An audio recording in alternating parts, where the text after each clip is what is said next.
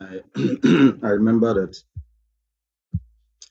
I had organized camp meetings um, a lot, but sometimes you can get carried away. Where you're just trying to find out, oh God, what do you want to do for the people? What do you want to say to the people? That you also forget that you need to be served also to serve others. So as much as yes, we're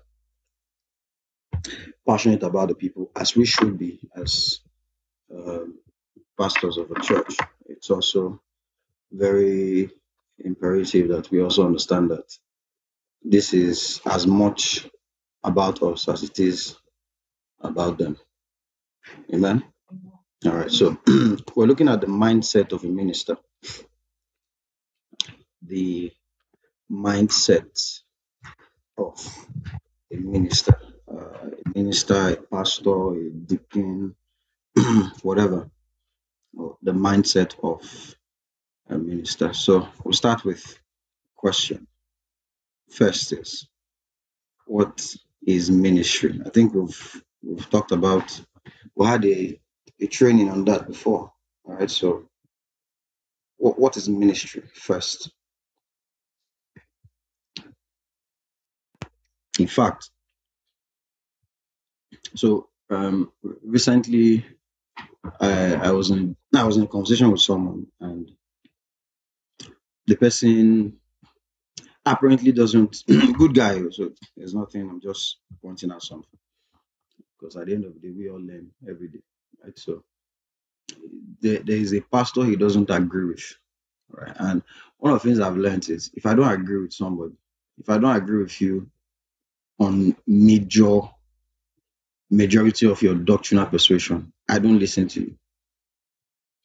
All right. There are people who, yeah, just a few I can listen. But when I know that what I'm going to be listening to from you is going to put me in the defensive, I just so what happened was the guy saw a pastor that he knows I don't listen to his sermons for obvious reasons. Then he sent me his message. It was a sermon he did somewhere, that was um, in his community going a little bit viral. So he forwarded it to me. When I saw it and I saw the name of the person who did it, I told him, I said, I won't listen to it. And I had to explain to him the reason.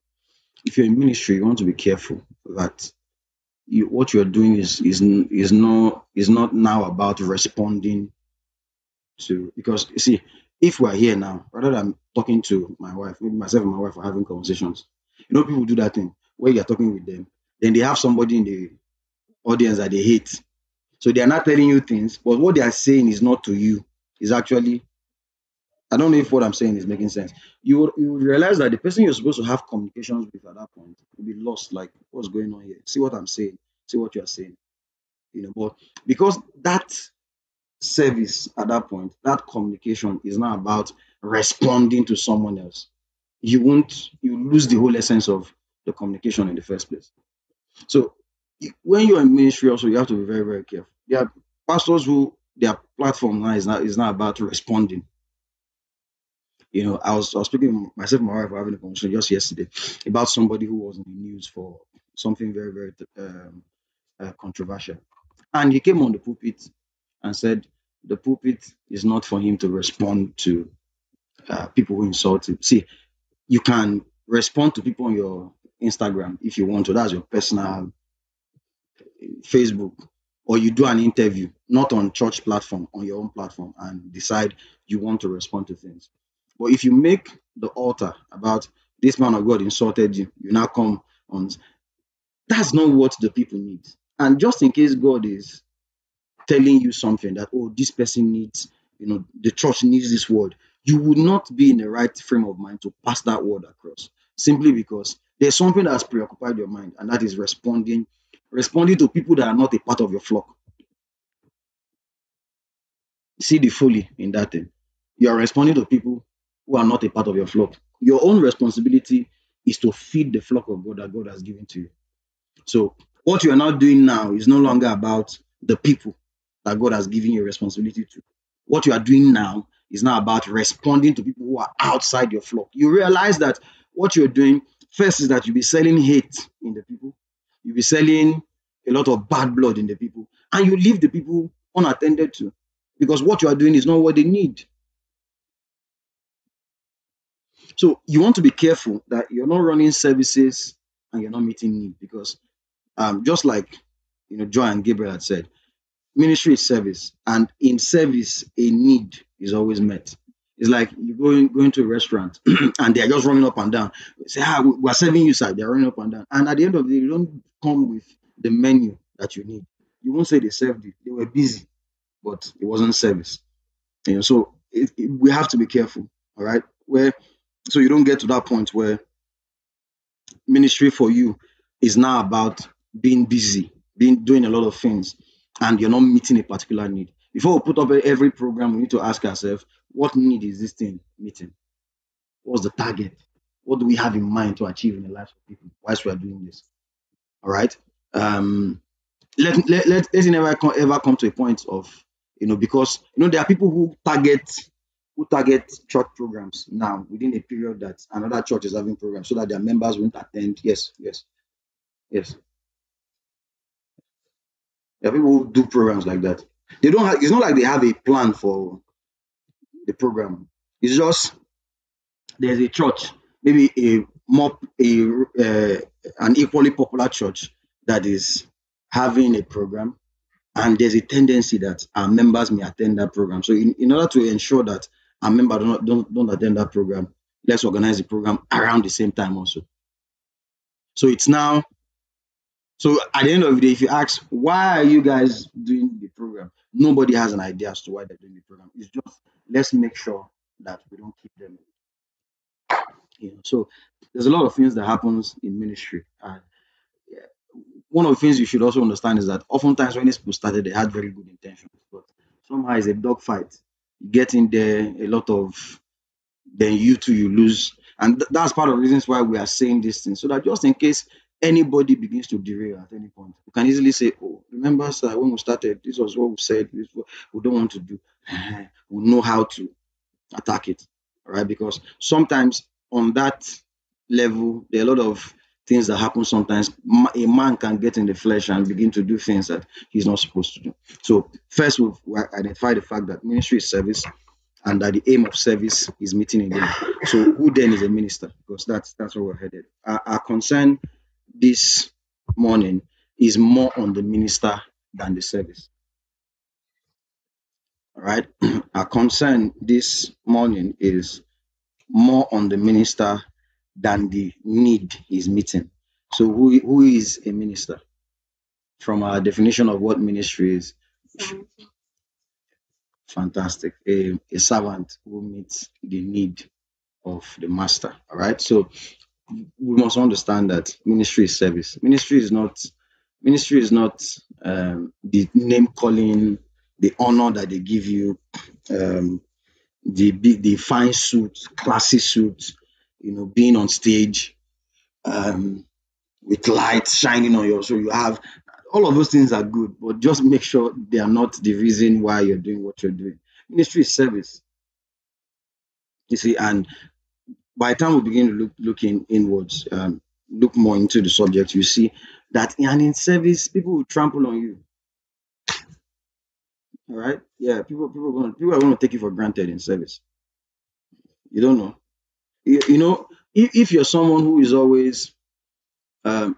who is always looking after taking care of others, all right, and you don't concern yourself, you don't pay so much attention on yourself. People are going to start taking it for granted at some point. Not everybody does that, but some persons will do that at some point. All right, because I was speaking with my elder sister, and some discussions we are having, and she was reiterating the fact that sometimes people feel like when they call for a need and you respond immediately, it shows that you just have the money kept one place. It's just there, just breathing. You're just looking for. I don't have. Oftentimes, and I could relate to what she's saying because I know her. She would rather not eat so that everybody can eat, and she has been that way from when we were very young. That way from when we were very young.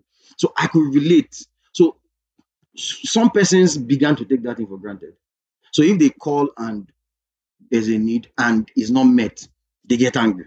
You're asking yourself, like, what's wrong with this person? This person also has a life. It got to a point where she had to now tell someone that no, no, you are not anybody's responsibility. The person that you should be their responsibility is dead. So the next person you should focus on is God. He had to get to that point. That's because when you are in service, people can begin to take for granted that you are there for them. You are meeting, their need. So in this service, you should also expect that, because you can't say you love service and not expect what comes along with service. See, the word is servant. That's what we are. Lead pastor is a chief servant, the number one servant. Assistant pastor is the extra servant. Associate pastors, all of us, all servants. So that's why we're using lead. Not like anybody who uses senior is doing anything wrong, but I just feel like that lead uh, is, I don't know. It feels to me like you are leading to do the service. That's the whole idea to it, right? So don't do service and not expect what comes with service. Honor comes with service. Yes, we know. Um, um, every other good things come with service, but also you must also understand that a servant, a servant is more exposed to um, humiliation, being insulted, all right, and all of those things because it comes with the job. So it will prep you ahead of time. When it begins to happen, you just laugh and be like, "Oh, we always saw it coming." All right. On some days you might react, but you see, I don't judge people by how they react immediately. I judge you if after 2 days I speak with you and you still have that mindset. Do you understand what I'm saying? Someone spoke to you in a very terrible way and you shouted, insulted the person. That's fine. But if I check back with you after 2 days and you still insist that that thing you did then was right, then I have a problem with you at that point. Because I feel like on the spur of the moment, people can react based on emotions. In fact, sometimes you don't even know the state of mind the person is at that point. React. But if after that time, I still check back 2 days, 1 day, 2 days, 3 days, and you are still, I'll be wary of you. I had an experience with someone like that who reacted wrongly and did something very terrible to someone. So I felt, okay, maybe ego stepped in and you reacted the way you reacted. Check back after 4 days, and the person was still insisting on what I had to just be careful. So eventually, by the time the person started doing other things, I wasn't exactly surprised because you must understand that what people do to others, they most likely will do to you. It's just what it is. What people do to others, they most likely they're going to do it to you. It may take some time, it may take a while, but eventually they would. All that needs to happen is for you to be in the same position that the person who they did that thing to was, and you will get there one day. Josh Mayer was saying that he said any human being who lives on earth, who breathes, will hurt you. Says it is an unrealistic expectation to feel, oh, he's the source of my joy, the source of my happiness. Even source of joy will offend you also. So you should expect it. All right. Yeah, you can't get it both ways. Everybody is complete package. Amen. Yeah. So, but like I said, where the issue is if we check back with you 4 days, 3 days, 2 days, in fact, 24 hours later, and you are still sustaining that fully mindset that you had, then we know that this one is no longer somebody just responding to an emotional impulse. It is now who you are in person. All right. So we looked at ministry, we looked at who the minister is. Now, number one thing, the mindset of a minister. Number one is there is ministry unto the Lord and there's ministry unto the people. There is ministry unto the Lord and there is ministry unto the people. Let's see Acts Okay, let's see first. Uh, okay, I think let's see Acts 6, 1 to 7. There is ministry unto the Lord, and there's ministry unto the people. Now, um, before we read Acts 6, understand that ministry unto, why are we not with Bibles? Okay.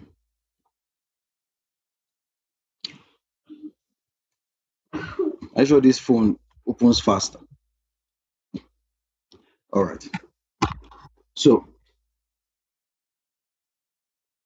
you must understand that the source of your ministry to the people comes from God.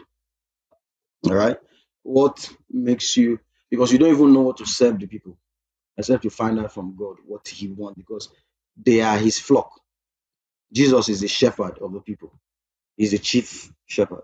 All right. We are just assistants to Him. So he's like, he's like, um, take for instance my wife now. My wife is the one who has, in terms of what food to give Joshua.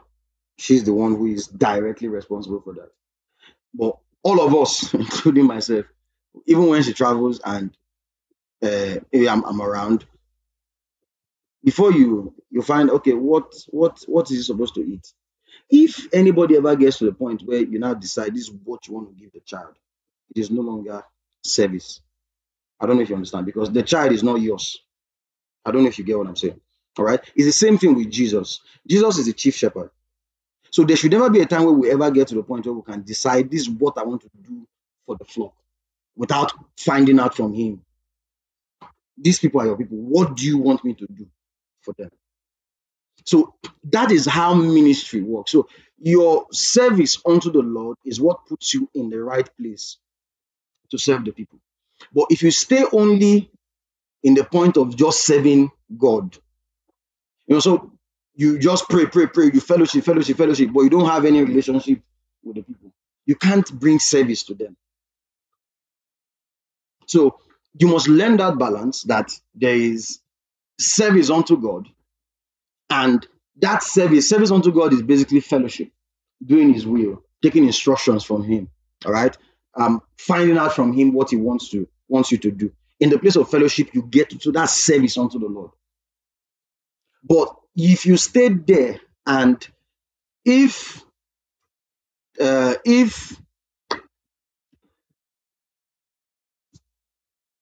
someone says, you find out, okay, if I find out from my wife, okay, what should Joshua eat today?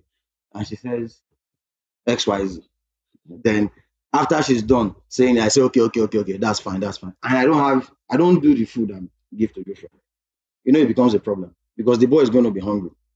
So that's how some ministers are. We love the Lord, we copy, we hear everything, how that is going to use you to be blessing to people and all of that, but you don't have any relationship with the people He's sending you to. Jesus, with how mighty He was, had relationships with people on earth. Amen. Yeah, the Joseph of what's his name, Arimathea, yeah, that went to demand for his body. It was a relationship also. Yes, he wasn't captured in the Bible, but he was a disciple of Jesus.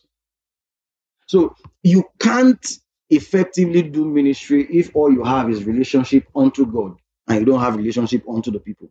And in relationship unto the people, there are a lot of human things you need to learn. With God, thou art worthy works, but not with the people. There are things you have to learn. You need to learn how to relate with people. You need to learn, like we said, how to take offense. You see, offense is a large part of management of offense, is a large part of the work we do. Oh, yes, it is.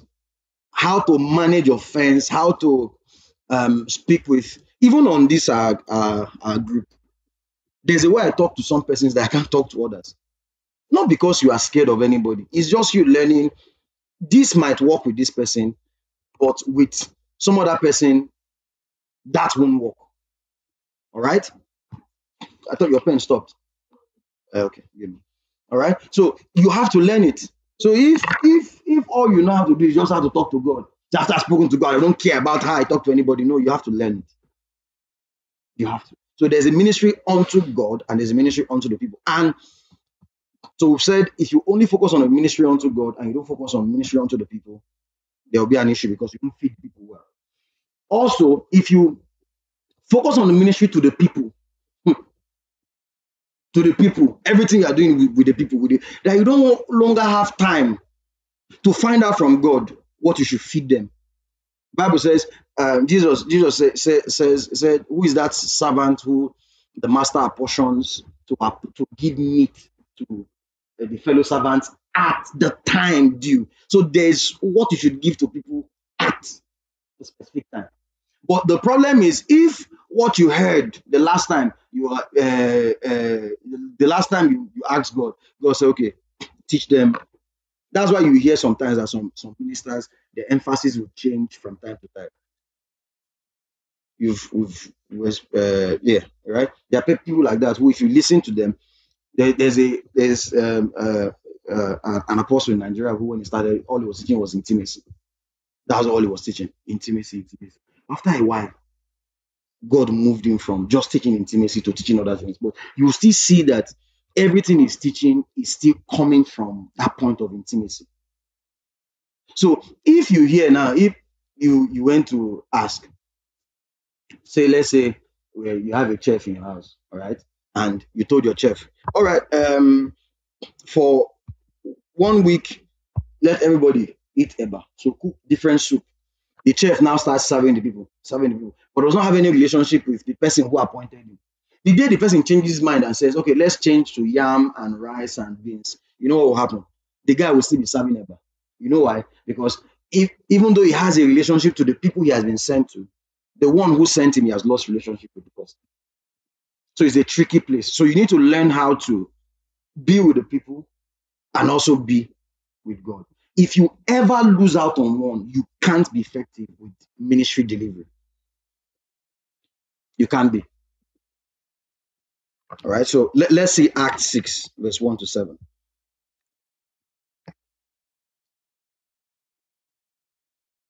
Acts 6. And see, there are very, very, very particular things that I'll quickly have to point out. Take, for instance, in your relationship with God is unconditional. His love for you is unconditional. Yeah? So even if you blast God, tell him, I don't want to serve you any longer. I don't want to have anything to do with you. If you come back tomorrow, not tomorrow, the next minute and say, I'm sorry. In fact, whilst we were saying that thing, he wasn't taking you seriously.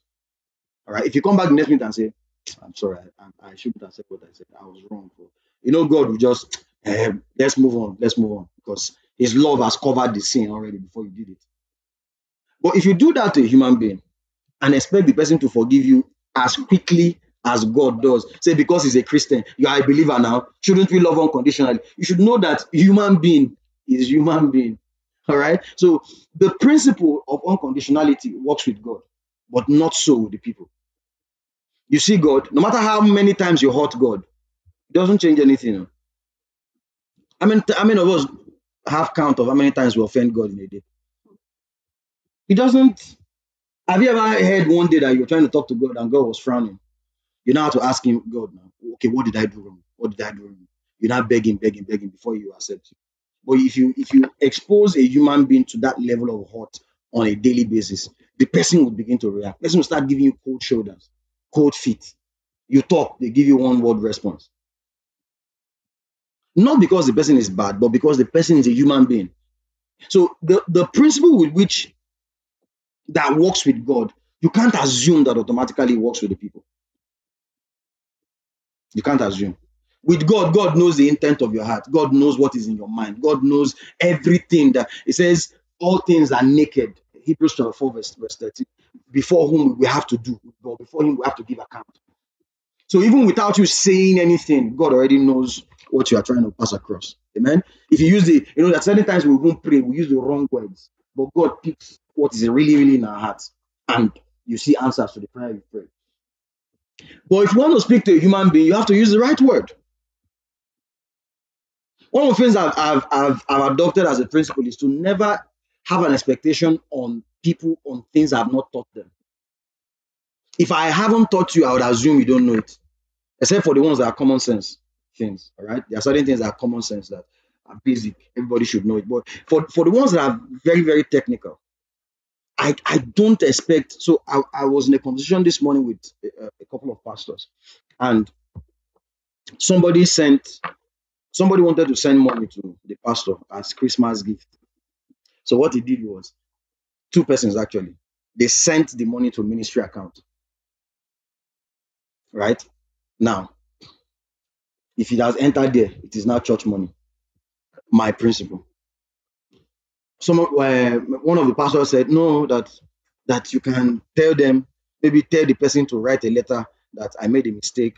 I said, if you open that level, one day somebody will genuinely, and you will receive letter after the person has thought about it and send the money. So no need. Once that's gone in there, just take it as it is now church money and forget about it. But one of them said, the person who experienced that thing said, but that he expects that they should know, that they should just know that church money and his own personal money are not the same. Because he actually needs the money. He needs the money. So he's in a fix. And these people should know. Because we were not advising him. Mention it to the person. That, oh, thank you so much for supporting the ministry. He say, no, it's you again. Say, no, no. That once the money has gone into church, it's not for the church.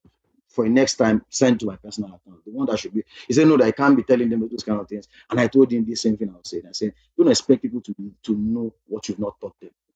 Don't. That's too technical. Some persons just feel like ministry is a sole proprietorship. Sole proprietor, the account of the company is your own account. Any day you need money from, you can take from it, and nobody has any issue with it. But with church, it's a different ball game entirely. Somebody says, I want to send money to, and they send it to the account. Just take it as for integrity's sakes also. Because just imagine every month there's a money sent to church. Then in statement of account, we sent it to pastor's account because pastor said that the person who sent it was supposed to send it to him directly. For integrity's sake, it's not necessary. Just leave it once that's entered there as church. So when I mentioned it to him, he said he expects that they should know. He expects that they should say no. Don't.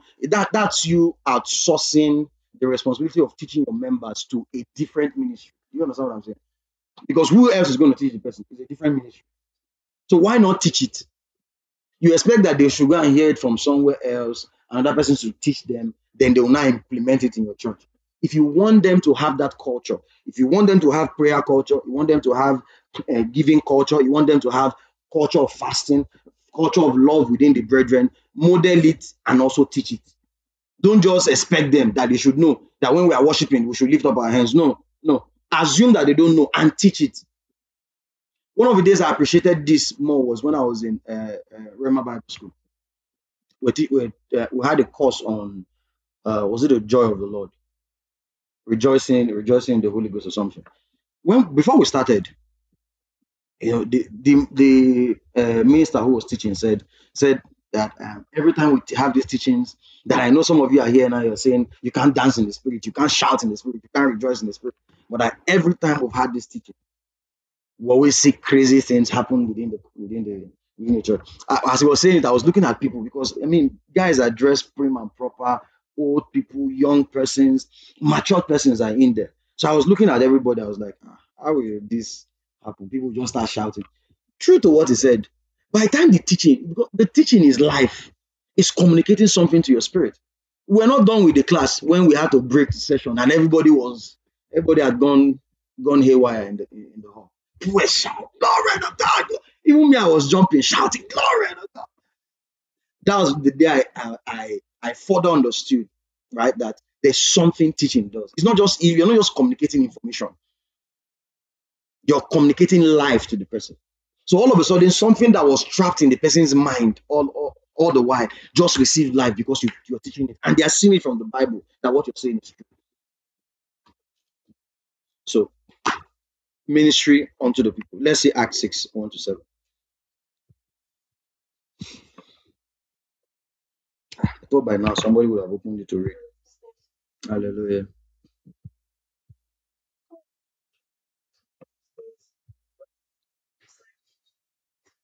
Mm. Mm. Verse 2. The joy of God in multitude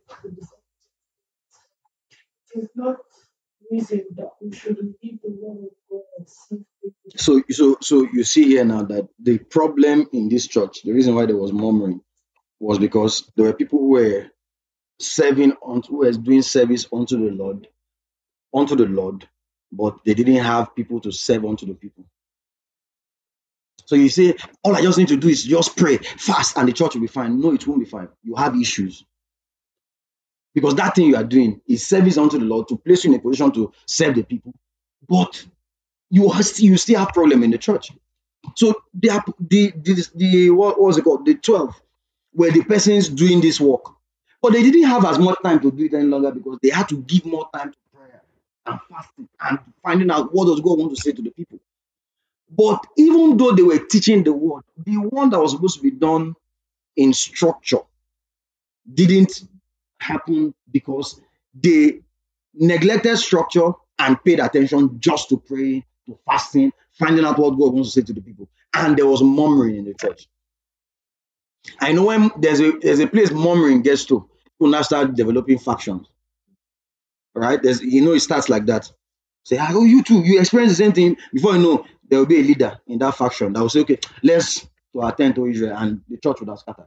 So when they saw that this thing was coming up, see, they said it is not reason there means it's not wise for us to leave the word and serve tables. Meaning that what they were doing all the while that made the murmuring to come up in the church was that they were doing what? Eh? They were doing service unto God, meaning that they were focusing on the word, focusing on praying, fasting. Nobody was serving tables. So verse 3 now.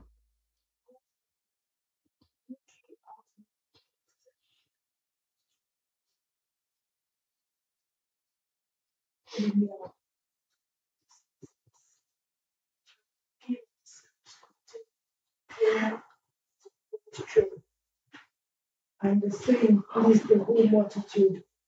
Chose Stephen, a man full of faith and Holy Ghost, and Philip, the Prochorus, and Nicanor, Timon, Parmenas, and Nicholas, the proselyte of Antioch, whom they set before the apostles. Verse 7. Prayed their hands on 7. The word of God increased, and the number of disciples multiplied in Jerusalem, and a great company of the priests were obedient to the faith. So when they set the order for the structure, see what it produced. Number one is that the word of God increased. So meaning the disciples were now ministering more powerfully. They're ministering strongly. They, rather than just teach a few things, they were able to teach more. And the word of God increased. That's one. Then the number of the disciples increased in Jerusalem greatly. You see, the number of disciples increasing in Jerusalem is a miracle because the Jews already feel like they are saved. They feel like they don't have need for Jesus. Who is Jesus? The son of Mary, like they called him when he went to his hometown. Son of Joseph the carpenter. We know him, we know his brothers. So for the word to increase in Jerusalem was a big miracle. Now, not only that, the Bible says a great number of the priests were obedient to the faith. This didn't happen because they paid attention, because sometimes you can fall for that trick to feel like all I just need to do is to just pray, to just fast. Are you there for people? Do you call them? Those are the little things. You are the head of a department. People don't come to church, attend meetings. You don't even check up on them to find out, okay, what's going on, bro? So and so, we didn't see you in the meeting. We observed for the past 2 days, we've not seen you in the meeting. What's going on? Why are you absent? Those little things. You may say, I'm praying for them. Like someone who said that they are celebrating my wife in private, but you don't say it publicly. Like, it doesn't make sense to people.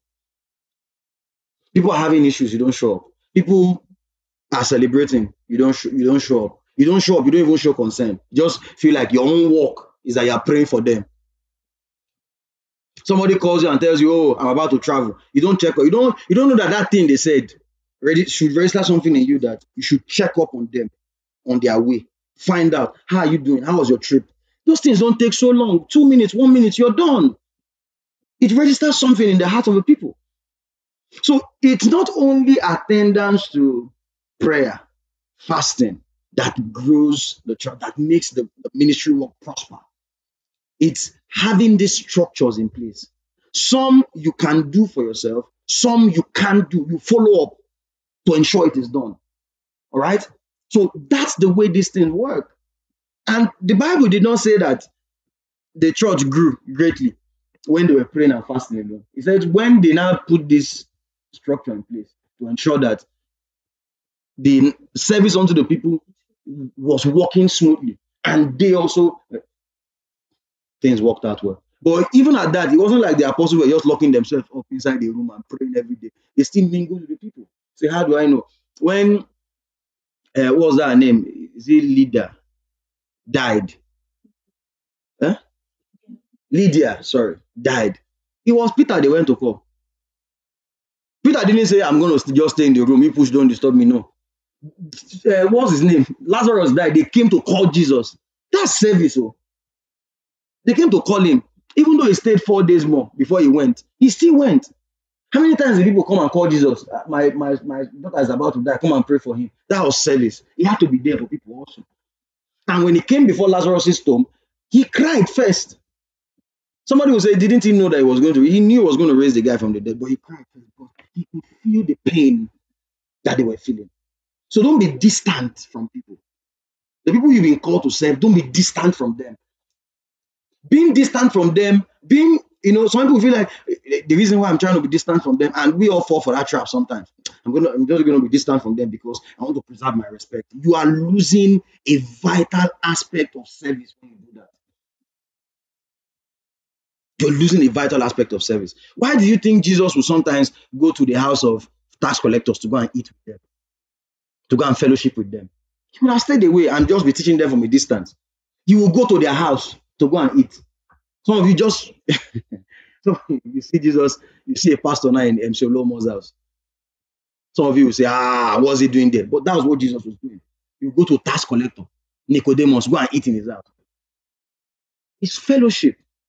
Somebody dies, he will go there to go and pray. That was fellowship.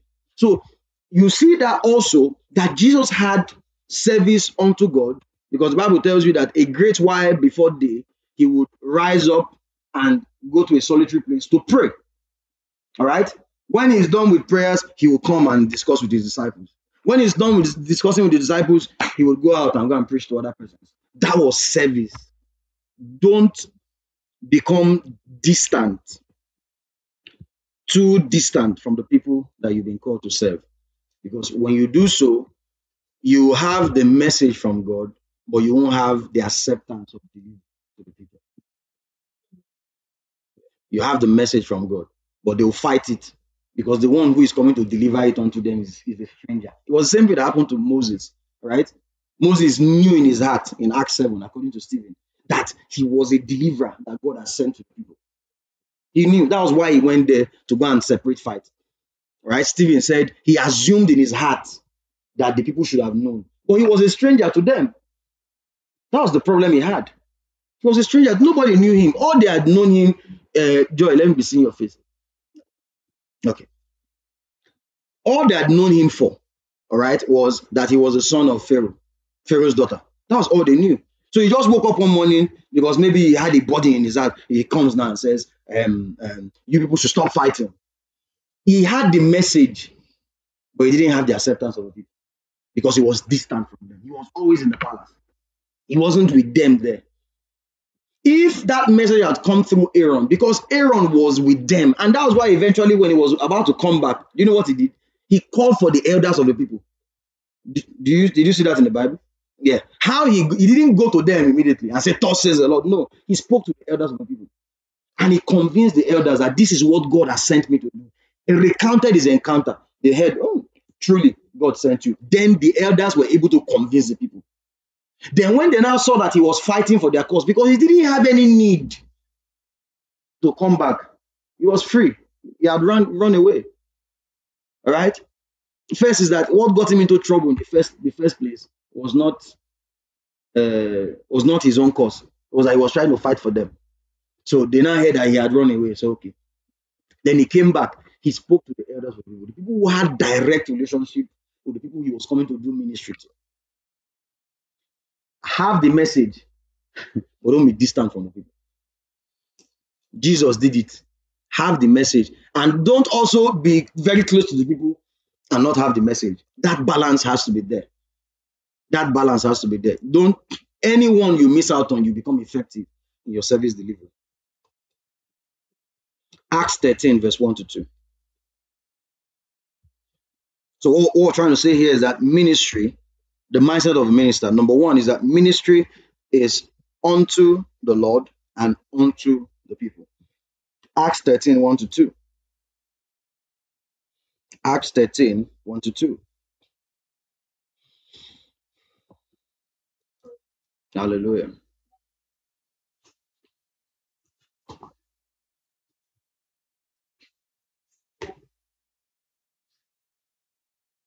Yeah.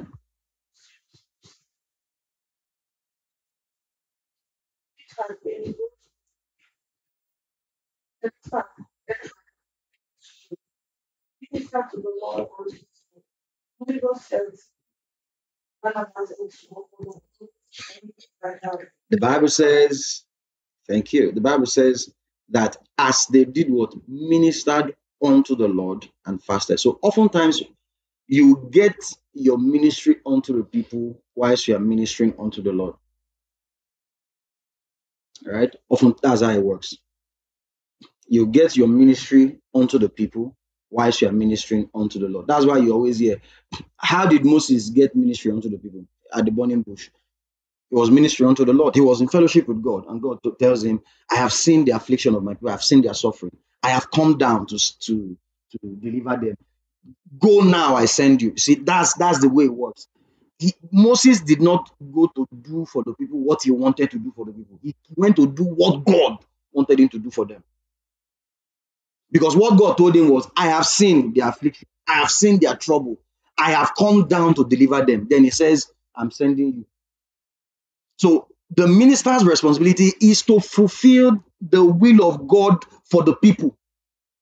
What is in the heart of God for the people is what you are called to fulfill. And it also shows in your service delivery, your sermons, even how you give counsel. Don't switch into emotions. Amen. We learned that very important lesson, myself and my wife, through our daddy Obi. When you go and present an issue that is very emotionally engrossed, and he will tell you the Bible says. In fact, when he started saying that the Bible says, somewhere in my mind I was like, what's wrong? Can't this man see? That's what was going through my mind. Like, can't this man see the facts on ground? Which one is this? The Bible says. The Bible says. Until immediately I said that the Spirit of God asked me, oh, there's now something wrong with somebody sticking with the Bible, and I get quiet. So even when you give counsel, stick with the word.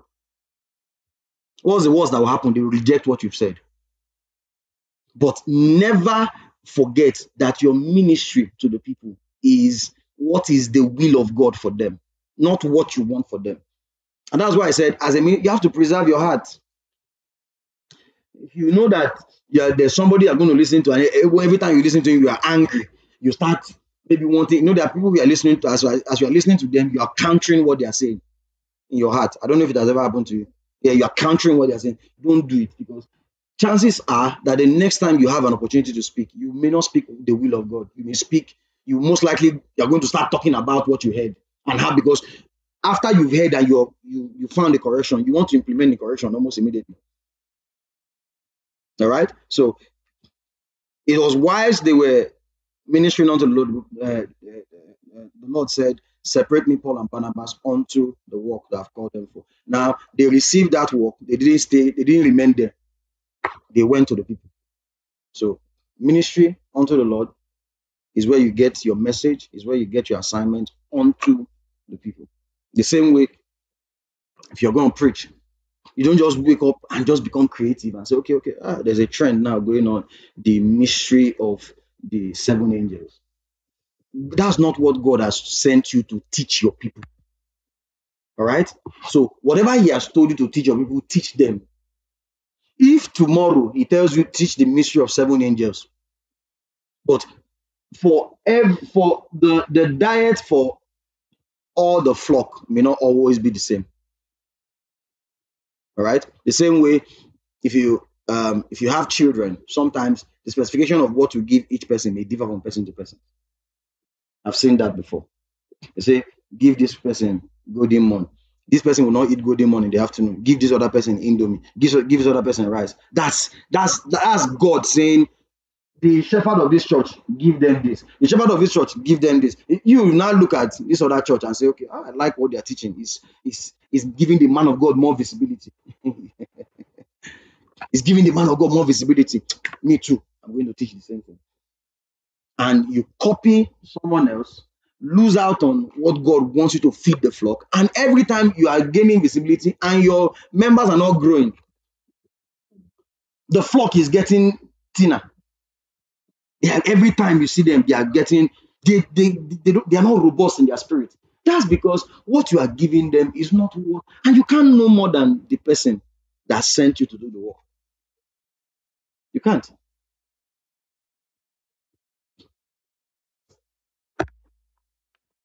So understand that there is a difference between ministry unto the Lord and ministry unto the people.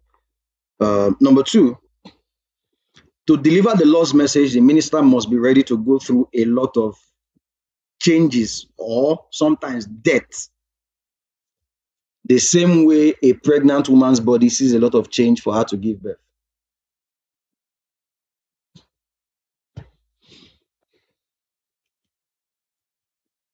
To deliver the Lord's message, the minister must be ready to go through a lot of changes or sometimes death. The same way a pregnant woman's body sees a lot of change for her to give birth.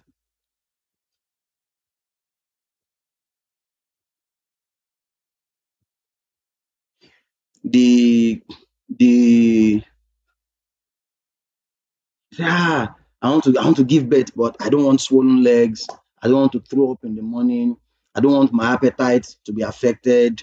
I don't want my what was that in that bone here that expands, pelvic bone. I don't want it to expand. Well, if your pelvic bone does not expand, the child is going to be trapped inside the womb and you won't be able to give birth. The person will just be there 12 years, no child. Why? Because you want to be pregnant and give birth and you don't want any change in your body.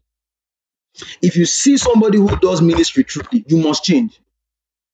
Oh, you must change. You can't be the same. No, you can't.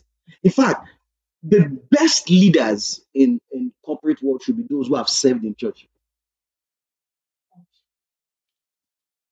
The best leaders in corporate organizations should be those who are serving in church.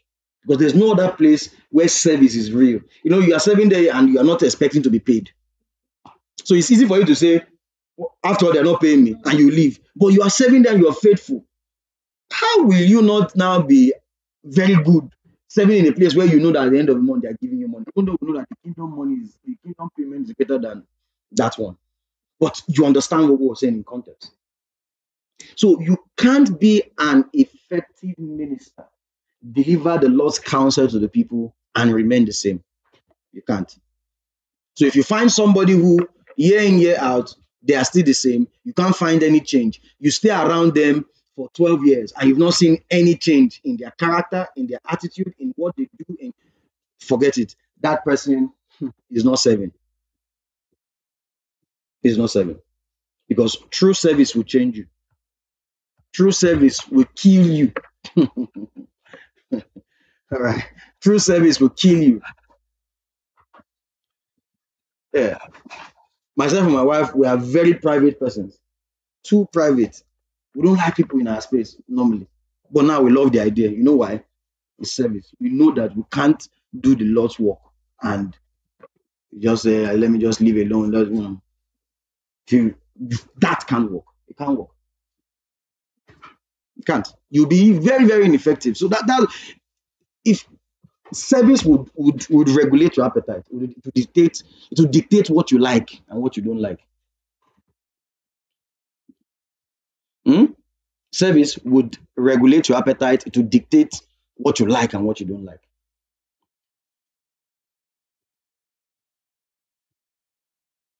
So let me say this, that there are some dimensions of faith that you can't even teach until you've allowed the Lord to kill unbelief in you. So the minister's journey is such that what he learns for himself is not only for himself, it's an experience he's supposed to call other persons into. So God is trying to teach faith through you. And every time he has told you to take steps that are that are faith dependent steps, you give excuse. Lord, I can't do this. Lord, I can't do this. You will never be effective as a minister to teach that dimension of faith.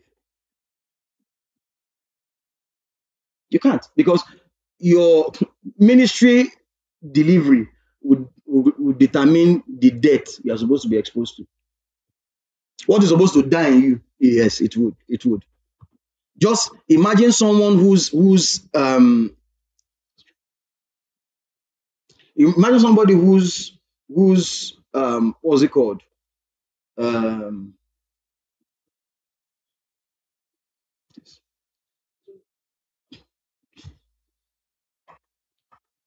yeah. So imagine somebody whose primary responsibility to the body is to teach patience, and the person is an impatient fool. Just imagine somebody whose calling is to teach love, and the person is a war, is a fight. Just imagine. That's your primary call is to teach love to the body of Christ. But you are war, you are fight, you are scattering everywhere.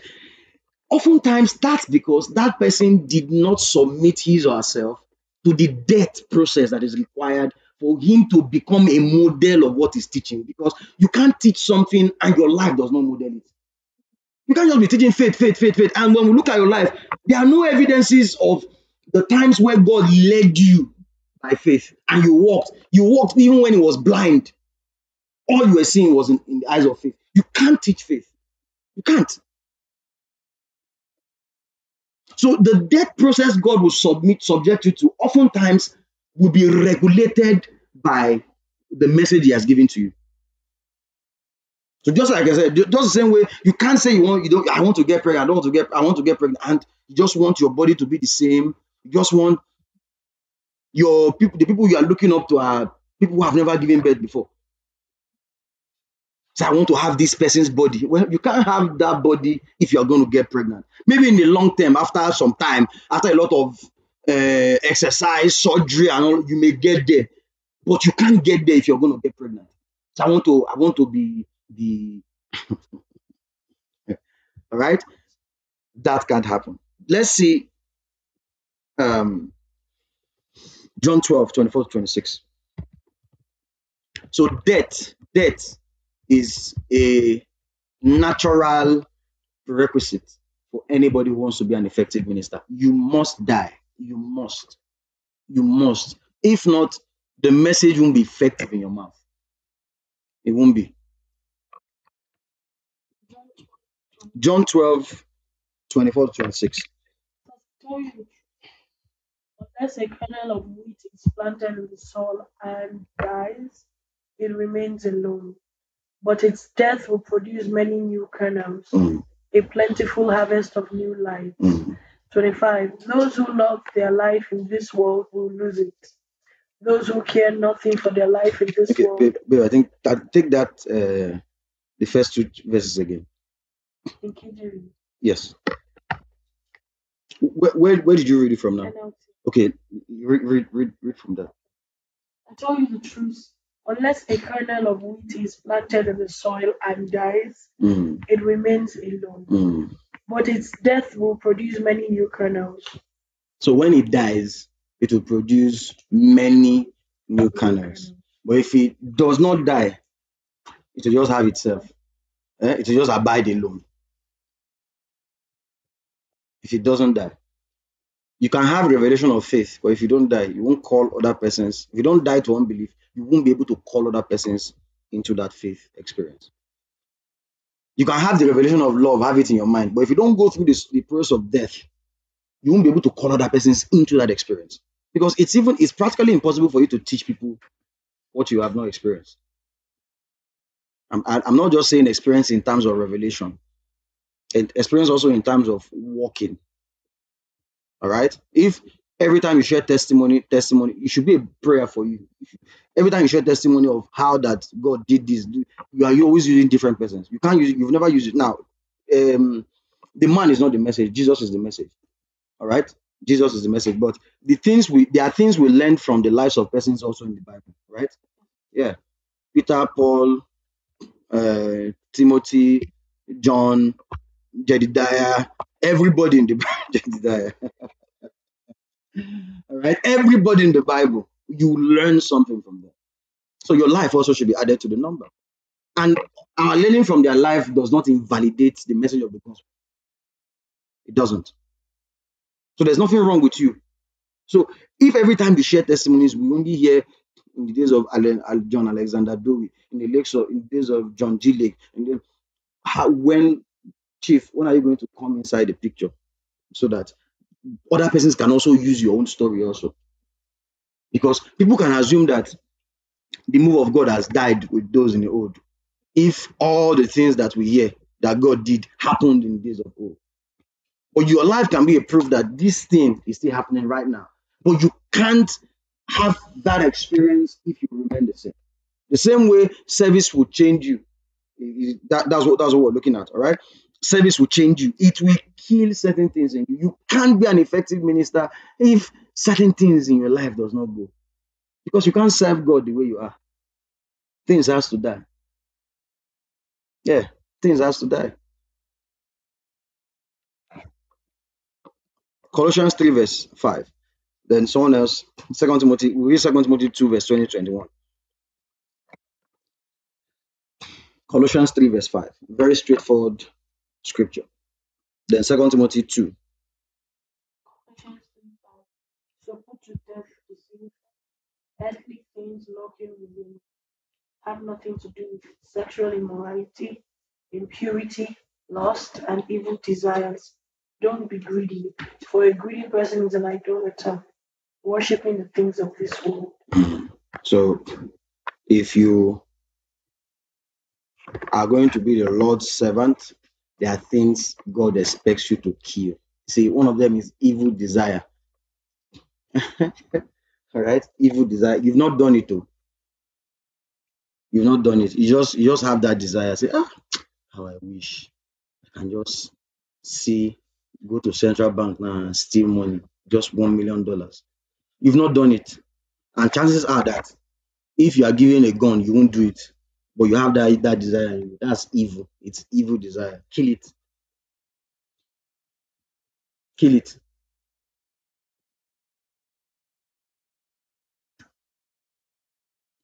Because one of the things I've learned is that if a desire stays long in you, you act it out. One day you will. Maybe 20 years, maybe 40 years, but one day you will. You will. 2 Timothy. Yeah. With the great house, they are not only vessels of gold and silver, but also of wood and of earth, and some to honor, some to dishonor. So take note. It says in a great house. The kingdom of God is a great house. A great, mighty house. Everybody in it is saved. But some are vessels of gold, some are vessels of silver, some are vessels of wood, some clay. So in the ranking of vessels, clay is the least. All right. And hold on to this thing I just said now when we, in one of the points we're going to look at. In the ranking of vessels, clay is the least. It starts with gold, then it goes to silver, it goes to wood, then it goes to earth. Then he explains to you that some vessels out of these rankings are vessels unto honor and some unto dishonor. You see, in the same kingdom of God, there are people that if somebody wants to insult a pastor, there's somebody in the church that will always be a bad mouth that can insult the person back. You know that? Yeah, there are always people like that. Who, if you say, that pastor is a very stupid pastor, the person will say, is it my pastor you're talking to like that? And would insult you, insult down to your grandfather, your grandmother. That person is a vessel. But it's not a vessel unto honor. Unfortunately. We need to call things what the Bible calls them. And we'll explain them now as we go down.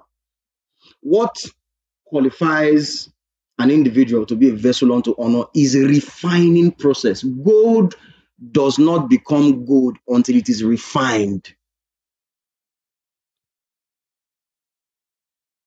Before gold becomes pure, there are a lot of impurities that has to go out of it, right? Yeah, a lot of impurities. If it doesn't go through that process, it won't become that thing.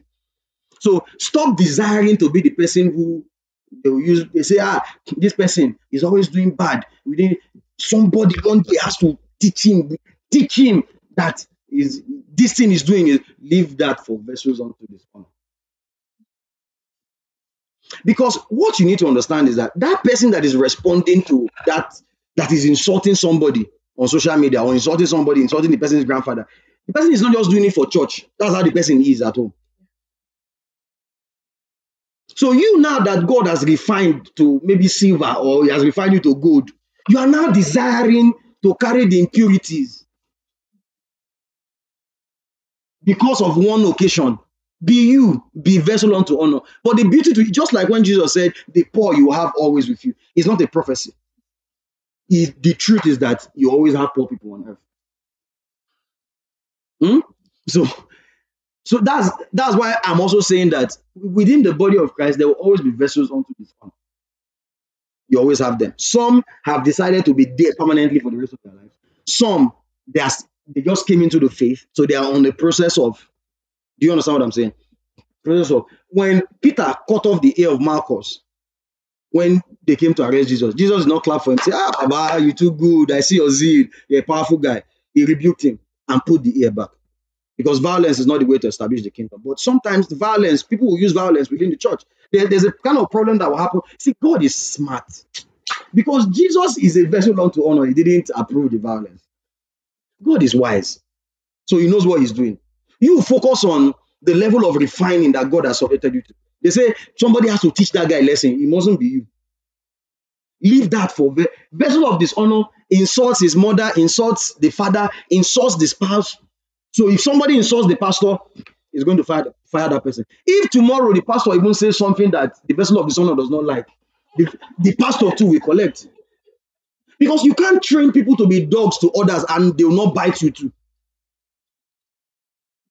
So learn a lesson from Jesus. Did he not need defending? Because he was one that told them, take up your sword. But when they came, because he was in his sight, he told I rebuked the guy because he's a vessel unto honor.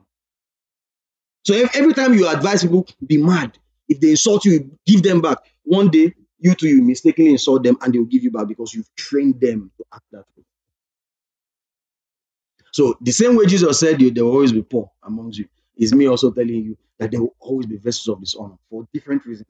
One is that some persons have decided that for the rest of their lives, they are going to remain vessels of dishonor because every time God wants to subject them through death, they don't want to. Say, I will not be quiet so that they will not be riding on me. That's how you become vessels of dishonor. We'll see that now in the preceding chapters, the verses, sorry. That's how you become a vessel of dishonor. God says, I know they're insulting you, but don't say anything. Don't defend it. Don't.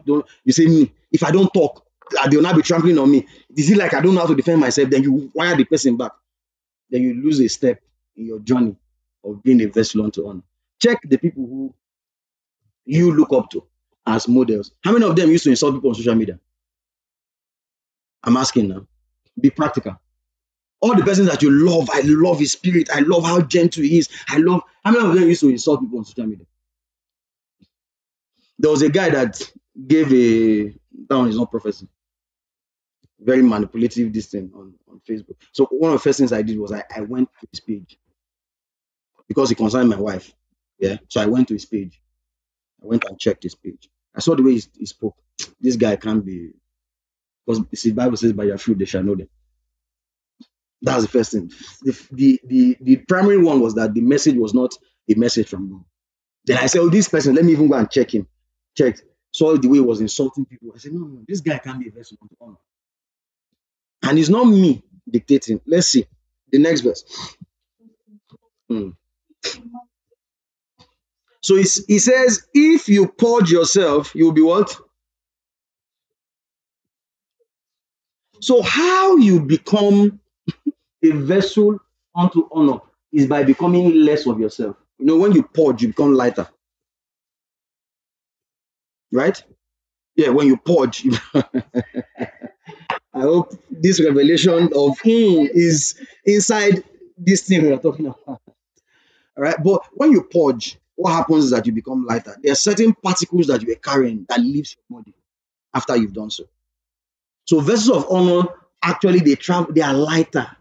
They're not carrying all the baggages that everybody is carrying. That's why I've said this. Never regret doing the right thing. Because what leads us into the temptation of trying to become vessels unto dishonor is when you think about how you did the right thing and you were treated wrongly for it. Cast your mind back. Every single time you desired, I wish I had insulted him, was because you did the right thing and you got the wrong treatment. And you should understand that you get that. You can't be on the Lord. Jesus says that woe be unto you if all men speak good of you. It means you are not stable. You are not. Even God, people insult God. It doesn't mean he's wrong. People insult God. People say a lot of some people even say God does not exist. Just imagine that you are on earth. Somebody say you are not in existence. Some people say God does not exist and he's in heaven and he say, me with all the angels, he's alive. But you small this thing, you say, I want to. No, become a vessel of honor. And how the vessel, that's why you see when God wants to do something within the body. See, three persons can be doing the same thing, but one will carry more weight. Because, like someone once said, even when you come to the place of prayer, you come with everything that you have gained in God. God wants to pass there's a listen, just be a vessel of honor. There are certain things I don't want to say because of recording. All right, let me pause it. Right, we feel like for me to go through process, I have to be doing the right thing. I'll be getting the right response. It does not work that way. You'll be fooling yourself. You're fooling yourself. If you're going to go through process in God, it's a long-term project. Before you get to the point where honor begins to come, you'll be subject to a lot of dishonor. And God has to check your heart. Are you really doing this because you want to get honor, or you are doing it for the right reason? You'll be subject to a lot of dishonor. First, you will go through that process. Everybody must have, you can't not have that kind of experience. You can't. And you can't be regretting. Say, I wish if I'd known, I would have. No. Is that what God told you to do? Yes. So do it. And when you do it, both the bad treatment and the good treatment, love it and add it to your journey.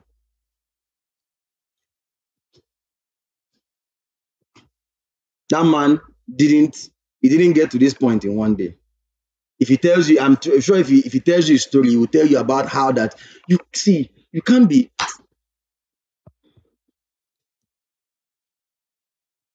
If he tells you a story of how a lot of things happened wrongly and all of that, but now he's where he is now because he went through that process and enjoyed the process.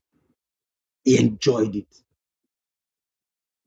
Sometimes all this, you're putting on measure. Now, I'm not saying you should expose yourself to abuse. All right, there's a balance to that. But sometimes there are certain things we do. Sometimes there are certain experiences that God wants us to go through, experience it, know what it feels like. That's why I've always said, and I'll continually say it, for every place that God has led me to, I don't think back and I regret. Say, I wish I did. No. Did God lead me there? Yes, he did. Maybe the treatment I got wasn't right. But I love the experience. And I learned a whole lot from it. If I didn't learn anything, I learned what not to do when I'm in a position like that. All right? I learned that and I add it. So I don't have, except God didn't lead me to the place. So that's why before I take any step, I want to be sure. Is this where because if it leads me there, whatever I see there, I won't complain. You won't hear it in my mouth. Me. No, I will enjoy it. Because when he's going to reward you, he reward you both for the good treatment and the bad treatment, and more for the bad treatment. Because bad treatment is somebody saying that I know you deserve the right thing, but I'm giving you less than what you deserve. So God now owes you because He was the one who sent you there. Do you understand? He sent you there, so He has to make sure that the payment is made in full. And when He wants to pay you, He pay you more than what you're supposed to get. You can't carry this message without dying. Please, let's finish that reading.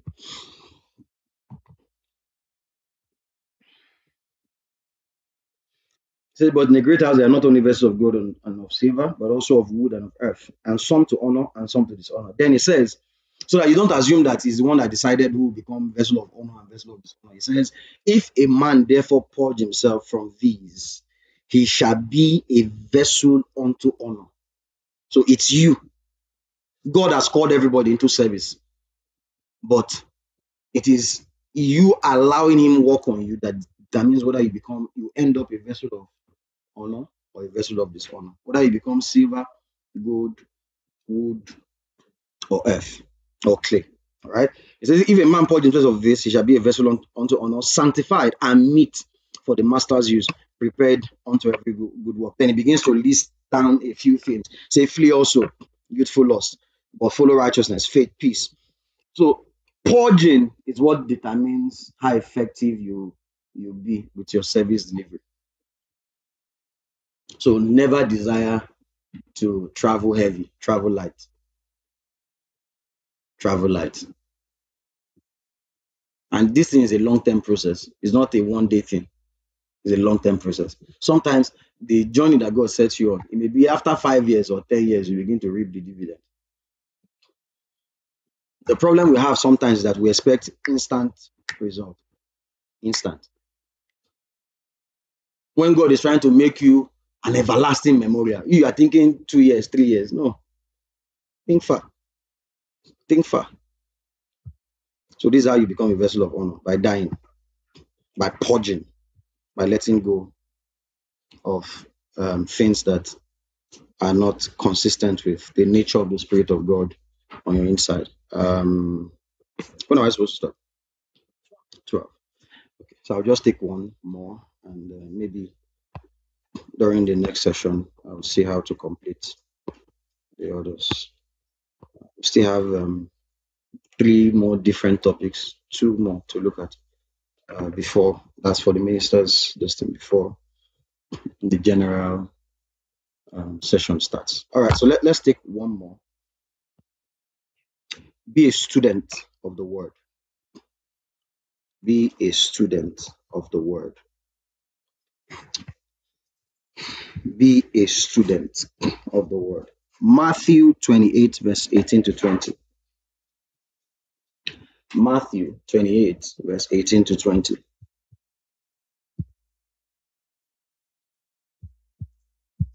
Says NLT. Okay.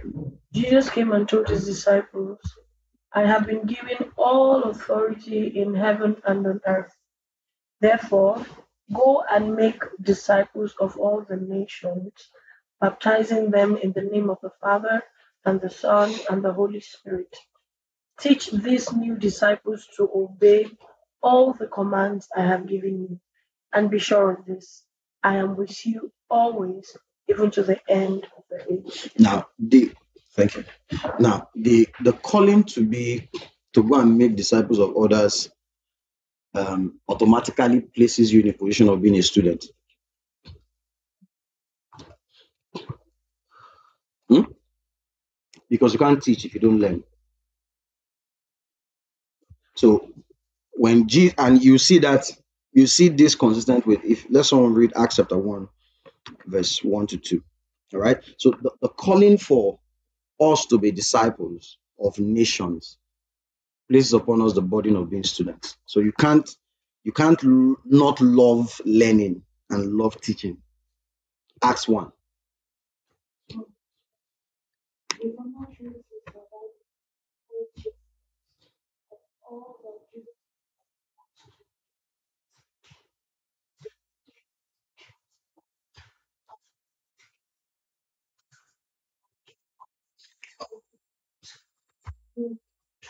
So he tells them in Matthew 28 to go and become teachers of nations. Then the first thing he does when he ascends is to spend 40 days with them, teaching them day and night. That's the first thing he did. He didn't send them out immediately, even though he had been teaching them all the while. Just that the teaching he was giving them, they weren't understanding it. But now their eyes had been opened. So gives them a command to go and teach. And the first thing he does is to sit them down and teach them for 40 days. So, oh, God is sending me to the nation. God is sending me to the nation. Okay, sit down and learn. Oh, no, you won't do that. Some of us love title. Do the work. All right? Do the work. Leave title. If the body of Christ decides to confer upon you the title, that's fine. If they decide not to, that's fine. Do the work. The title is not what determines your delivery service. Do the work. There are a lot of persons within the body of Christ who are apostles and they call themselves pastors. It doesn't diminish what they are doing. It doesn't. That Adebo is not a pastor. Yeah. That man with that level of is not a pastor. Bishop David Oyedepo is not a pastor. They're not. But they are doing the work. So more than you celebrate titles, look out for what am I supposed to learn? See, if somebody tells you to go and build a house, what's the first thing you do? You need to know how to build a house, right? Yes. Someone says, I want you to build this house. You need to just imagine they are telling you now, Pius, now, okay, you study civil engineering. You didn't study, you studied computer science. Someone comes and meets you and tells you, say you want to get married. The family now says, your bride price is that you build a house by yourself. You won't contact anybody. If you really love the babe, what you do? The first thing you have to learn how to do is to what? Learn how to build. You have to learn how to build. But what we do these days is that we just start celebrating. Oh wow, I have a ministry. I've been called. I have the calling of an apostle. Just keep quiet and learn. Learn. That's all God requires of you. You see, the burden of becoming the title will distract you from the work that you're supposed to do to get into the office. Because title and office are not the same thing. You can have the title and not have the office. And it is the office itself that commands. Anybody can say they are president of Nigeria from anywhere they are. All right. But if you don't live in Aso Rock as number one person, it means you don't have the office. You don't have it. So anybody can decide, just give yourself any title, and then people will start calling. If you give yourself, tomorrow now, Gabriel says he's Ark Apostle, people may react for the first 2 years. That's if you even last that long, because people move on very fast. They just move on to the next trend. People just react for the first maybe first 6 months, first 1 year. After 1 year, in the next 10 years, everybody will call him Ark Apostle. You don't know. You can try it. All right. There's no name you give yourself now that after some time people will start calling you that name.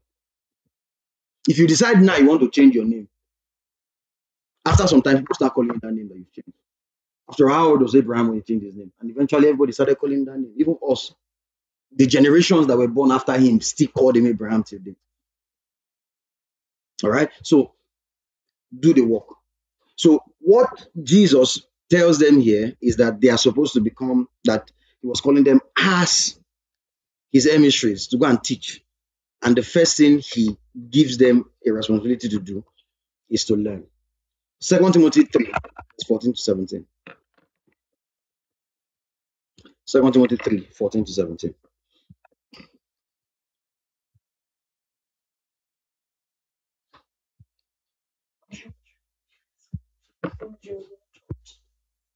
You know they are true, for you know you can trust those who taught you. Mm. You have been taught the Holy Scriptures from childhood, and they have given you the wisdom to receive the salvation that comes by trusting in Christ Jesus. Mm. All scripture is inspired by God and is useful to teach us what is true and to make us realize what is wrong in our lives. It corrects us when we're wrong and teaches us to do what is right. God uses it to prepare and equip his people to do every good work. Fantastic. Thank you. Um, if you read First Timothy, now see, let's read First Timothy with KJV. What version do you read from? Okay, let's see NLT. First Timothy 4, verse 16. Now, first here is telling Timothy here that guy, you've been a student all your life. So he said, yeah, Timothy is the youngest, was the youngest bishop, pastor a church, blah blah, and all of that. Yes, but he was a student. He was taught the Bible from a child when he was a child. So he's not. It wasn't by mistake that he got into that office. He had, even though he was young in age, he was an elder in learning. There are people who are young in age, but they are elders in learning. You can be looking at them like this small girl. What does she know? But the person has been learning for years. That was the same thing with Timothy here. So he became the bishop of the church because they saw this virtue in him. He had been a student of the scriptures from a tender age, and the persons who taught him were trustworthy persons. That's what Paul was saying. So you can trust the things you were taught because the persons who taught you were trustworthy persons. They committed the gospel to him. Then he was qualified to now become a bishop. First Timothy chapter 4, verse 16. Mm, mm, mm. For the sake of your own salvation. Says, okay, let me read from KJV. It says, "Take heed unto thyself." Take heed. I like that word. It gives that caution feel. All right. It says, "Take heed unto thyself and unto the doctrine, unto the teaching, and continue in them." So take heed unto the teaching, continue in them, because you can take heed today and not continue in them. So take heed, continue in them. It says, for in doing so, in taking heed and continuing in teaching, you save yourself first. Now, we said here before that the save there is not saving or salvation. It's to keep yourself in safety. All right, because Timothy was already saved. The brethren that Paul was talking about are also saved. All right, so Paul was talking about keeping himself in safety. So he doesn't make a shipwreck of his faith.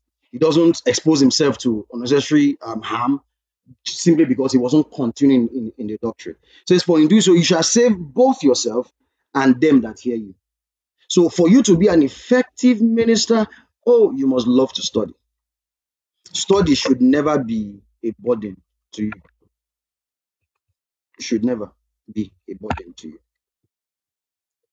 Tomorrow we're going to be reading a book because tomorrow we're waiting for people to come. So we're not all right. Tomorrow we're waiting for people to come. So after tonight's section, there's going to be a long one. Tonight's session is going to be a long one. We're ending by 3 so that we can rest, and all of that. Then we'll start in the night. The night session is going to be a very long one.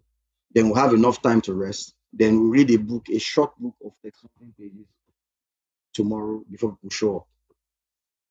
We'll read that book and have a discussion. It's camp. You can't have it the way you have it normally when you're in your house. All right. If you pray, I've said this before, and which is a principle I work with. If I pray 3 hours, 4 hours every day, if I go to camp, I must triple it. I can't go there. I can't go to camp and go and still be praying the same 3 hours. I just stay in your house. The idea to camp is I'm doing something before, but I'm coming here now to stretch myself. So the minimum when I go to camp is my target is on 12 hours. But just in case I don't hit that 12 daily, minimum 10, 9 within that range. That's because I have to stretch myself. So that's what we're doing. So love, so we still have 1, 2, 3, then more like 6 or 7 points to cover. And we'll do that. We'll take teaching first in the evening, then we'll go into